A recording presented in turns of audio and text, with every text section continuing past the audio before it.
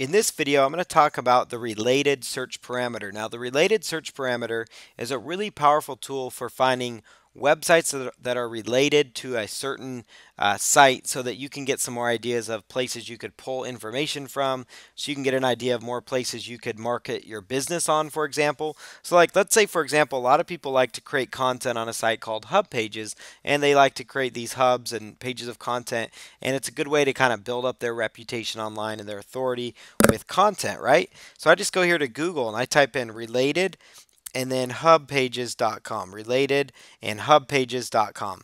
And it's going to pull up a list of various websites. Now, I could take this info and say the top 25 websites that are similar to Hub Pages. That would be a pretty attractive article and would get a lot of clicks in my niche market. So that's one of the powerful ways you can use this.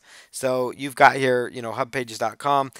Some of these like articlesbase.coms, these are places you could create content. Tumblr, Buzzle.com, InfoBarrel, ehow.com. Even if you found one new website that you could publish your content on because you use the related search feature, I would have to say it's pretty powerful, right? So let's say you're in the golf space and you want to find more places to source good content.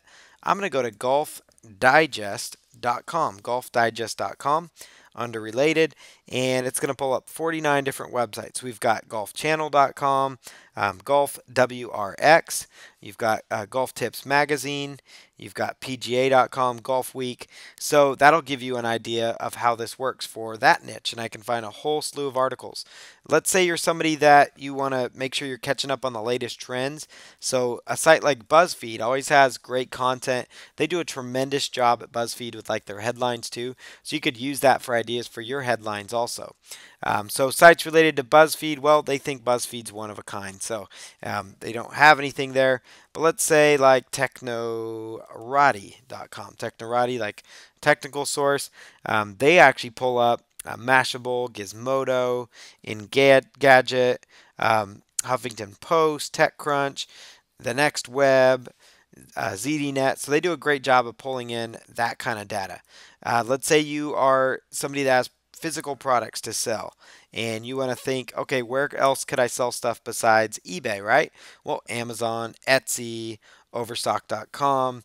This is good research that you can do. So whatever niche market you're in, you could go out and find websites related to your niche market and then do a blog post about, well, here's the top 10 sources for finding free amazing recipes, And so I could say allrecipes.com. It's one of the more popular recipe websites out there.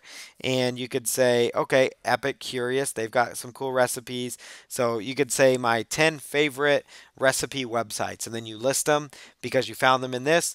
There's your article for the day. It's done. It's an article that's going to get social shares. It's an type of article that will get the Google engagement that they're looking for. That's going to get that natural type of link building that they look for, that they want to see. It's going to naturally get eyeballs to you. So this is a really cool way to use the related search. So it's just related, colon, and then the website link, and it's going to pull up all, several different websites related to that topic and to that phrase.